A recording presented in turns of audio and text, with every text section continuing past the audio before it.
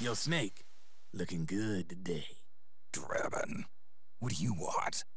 That's cold, man. And here I was about to tell my very best customer about face camo. Face camo? That camo skull cap you just picked up from Tentacle's shell. It utilizes the same kind of technology as your octo camo suit. Using the two together can get you even better results. I'd hang on to it if I was you. Doesn't fit. It's not my size or shape. Yeah, looks like it could use a bit of tailoring before you can sport it. Not my line of work, but... Ain't you got a buddy who specializes in that kind of thing? Somebody's done their homework. Hey, it's my job. Is that the real reason you injected me with those nanomachines? To spy on me? I prefer the term customer data management myself. Driven. Relax. It's strictly confidential. I ain't gonna share it with anybody. Then what did you mix a virus in with the nanomachines for? Virus? A certain virus was detected in my body. Are you saying it wasn't in the nanomachines you injected? Look, you do know there are other folks who could have done this to you. And besides, what would I gain from infecting you? Better for me that you're out there kicking ass on the battlefield. I was watching you, Snake. You're a real piece of work. Never thought I'd meet the man who could take down Laughing Octopus single-handedly. She just kept on laughing. Now why do you suppose that is? Something in her past. You got it. She's from a village in Scandinavia. Little seaside hamlet known to all the locals as the Devil's Village. Place wasn't known for devils, though. It was known for octopus. See, this was one of the few places in Europe where they ate octopus customarily. Anyway, there's this cult of crazies who for some reason hate the village with a passion. Then, when she was just a teenager, things get bad. These nutcases get their hands on some weapons and attack the village. Overnight, her sleepy little fishing town becomes a war zone. They round up all the villagers and execute them one by one. Except for that girl. They had something else planned for her. Something a whole lot worse than dying.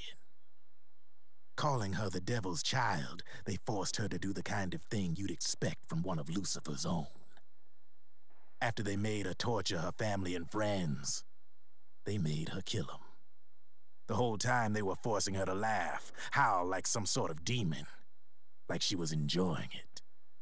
What was she gonna do? Say no? They'd kill her too.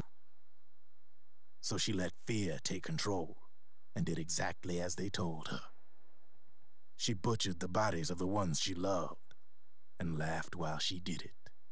And as she bathed in their blood, it gradually turned from deep red to jet black. To her, it looked like the ink of an octopus. The experience scarred her deep. Ever since then, she hasn't stopped laughing. Only, that ain't really laughter. Why are you telling me this? You expect me to feel sorry for her? Nah. I know you got no room for that stuff in your world. And besides, this is war. Right? In a way, though, I guess it was the right thing to do. What was? Fighting you cleansed her mind. All right, enough chit-chat. There's other beasts out there in them woods. Watch your back.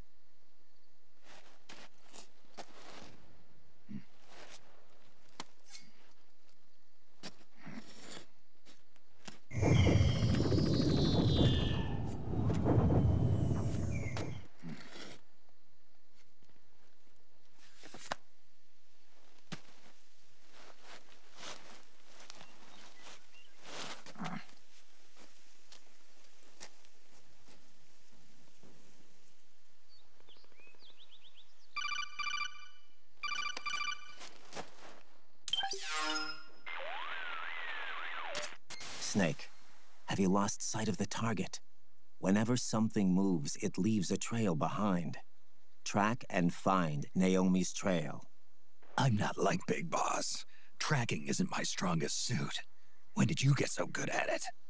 After saving Sonny, I drifted around the globe.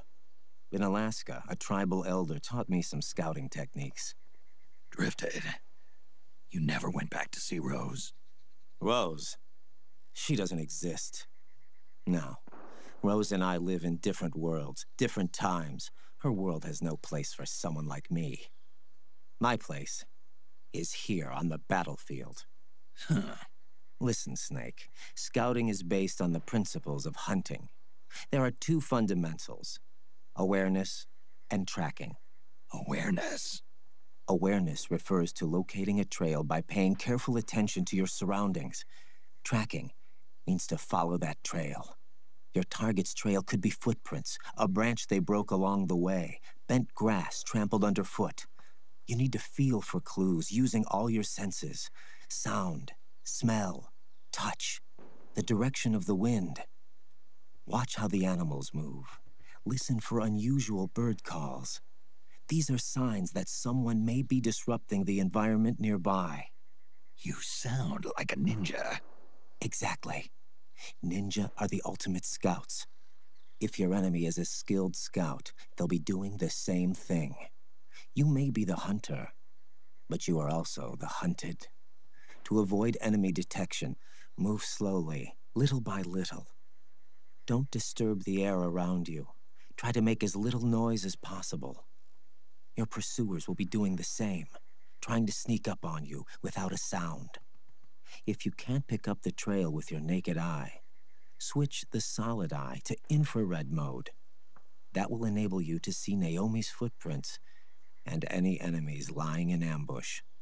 Switch the solid eye to infrared. Got it.